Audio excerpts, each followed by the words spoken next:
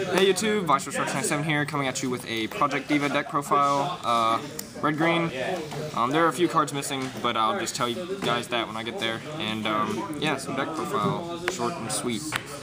Okay, so 3 of this Miku. It's the beater of the deck by itself in the front stage. It gains 1,000 and level 1, so it's good for killing suiciders. And yeah, pretty much what it's for. When did the Avril Lavigne cards come out?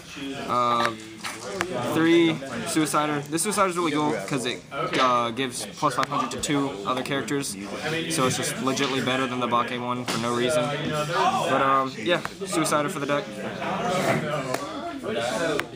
3 of this Pseudo Encore. Gives 500 on your opponent's turn to the characters in front of it, and then you can send this to waiting room to save a character. So Pseudo Encore, it's pretty cool. Oh god. 3 of this card. It gains 1500 for each other played after it, so it can be some sort of beater at level 0 and maybe even at level 1. I don't know. This card's okay. It's honestly just meh. You know. It's green, color fixing. 2 of this pay 1 discard salvage. These cards are good because they can pay out climaxes and get cards you need. And then 2 brainstorm for brainstorming and drawing cards and plus maintaining advantage. So brainstorms are good. That's the level 0 onto level 1s. 4 of this Luca. She is a 1/1/7K with Hand on Core, and her downside is on play she checks the top card, and if it's a climax it goes to rest.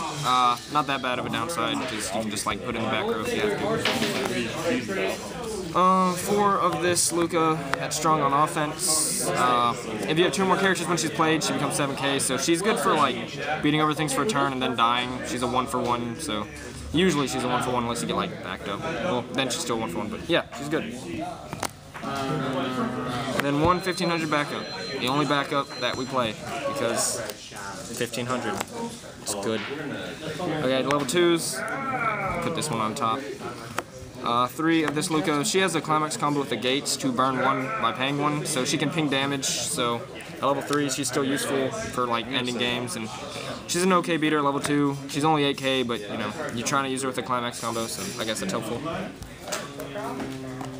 Then 3 of this Luca. She gains 500 for each other character on play, and it's a permanent gain, I do believe. So she's I like this beater. I think she's a really good level 2 compared to a lot of other things in English. So this card is really good. 2 of this Miku. It gains 1,000 for each other attacker, so it's just another beater that's usually a 1-for-1 because it's weak on defense. And then 2 of this Miku. The deck doesn't play a level assist, so we play this. It's 1,000 in front, and you can tap to get 500 somewhere. So if you have 2 of this, it's pretty good. On to level 3. 3 of this Miku that climaxes with the gold bars. If it reverses a character in the climax combo, then you send it to clock. So clock shooters are good game enders, so this card is good. And on play, draw 2, discard 1, so pluses.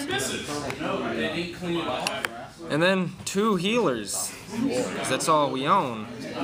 And 2 of this Luca, which we'll be proxying as healers for this profile. If you have 4 healers, definitely play 4 healers. Healing is good, so 4 of this Miku. I can't afford healers. And then climaxes, 4 gates, has the climax combo and its gates, and 4 gold bars for the climax combo. And yeah, that's the deck profile. Hope you enjoyed. This was Weiss Schwarz 7 by YouTube.